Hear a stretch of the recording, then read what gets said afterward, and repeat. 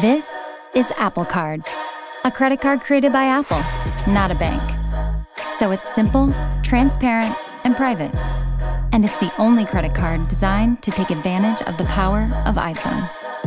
It works with Apple Pay, so buying something is as easy as, and unlike other credit cards, it helps you easily understand your spending. It's all right here, by week, by month, or by category. And if there's a transaction you don't remember, Apple Card uses maps to show you where it was, like exactly where. Let's talk about rewards.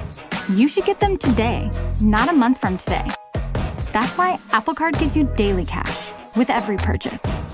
It goes straight to your Apple Cash card so you can spend it, just like cash. No points, no, how do I redeem this again? Time to pay your balance? Check this out. Apple Card makes the interest you pay clear and transparent.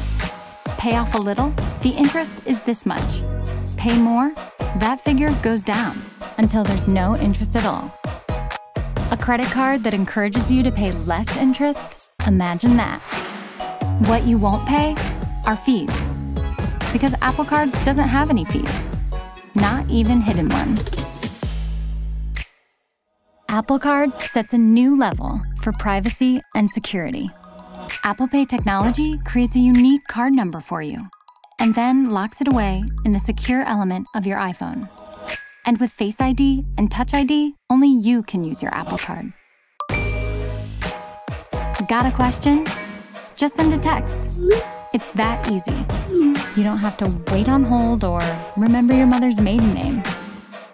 And it all lives in the Wallet app on your iPhone, so it's always with you. But if you happen to be somewhere that doesn't accept Apple Pay yet, there's this.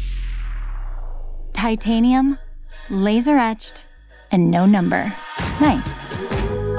This is Apple Card, a new kind of credit card created by Apple.